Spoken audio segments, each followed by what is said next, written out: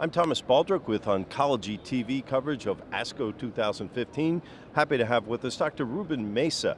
He is from the Mayo Clinic in Scottsdale, Arizona. Thank you, sir. How are you? I'm well. Thank you, Tom. So today you've got the new results of the PERSIST-1 phase 3 study. What results have you had to share today? So the PERSIST-1 study was the JAK2 inhibitor Pacritinib, randomized 2-to-1 against best alternative therapy in patients with intermediate and high-risk myelofibrosis.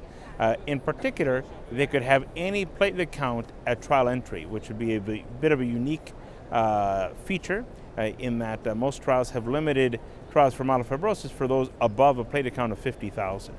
The results showed very significant improvement in splenomegaly by splenic reduction, improvement in symptoms, but in particular in those individuals with low platelets showed very significant differences against best alternative therapy in splenomegaly in symptoms, as well as the ability to improve low platelets. In about a third of the patients actually saw their platelets not only drop, they actually rose.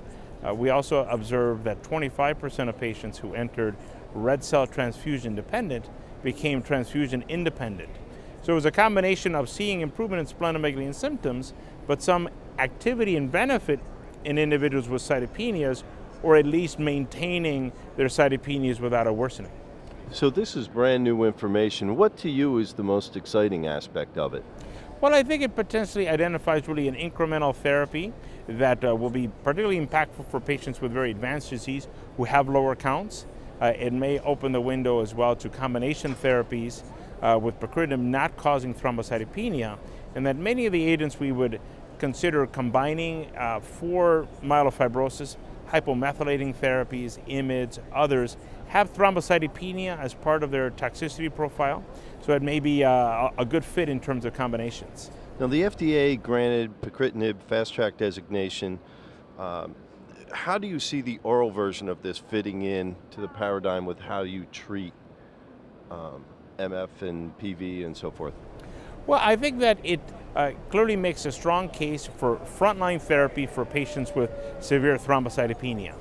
There's a parallel study that is ongoing at the moment called the PERSIST-2 study, looking at Pacritinib as a second-line therapy by individuals that have failed either ruxolitinib and or multiple JAK inhibitors.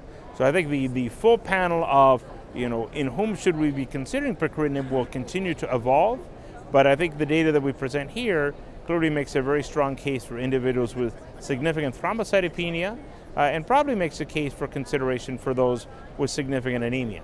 Okay, you mentioned PERSIST-2. What is the design of that, and when might results be available of that? So that's an ongoing phase 3 study, 2 different dosing strata for the Pacritinib, one at 400 a day, one at 200 twice a day, versus best alternative therapy. It's exclusively for patients with a platelet count of less than 100,000, and it's randomizing between Pacritinib and best alternative therapy. I'm involved with that, but that study is being led by Serge Verstavchek, and that's ongoing with hopefully to have results potentially by next year. Well, you two work well together. I'm sure you'll get it done. We will find a way to get it done, absolutely. Thank you, sir. Enjoy your conference. All righty, thank you, Tom.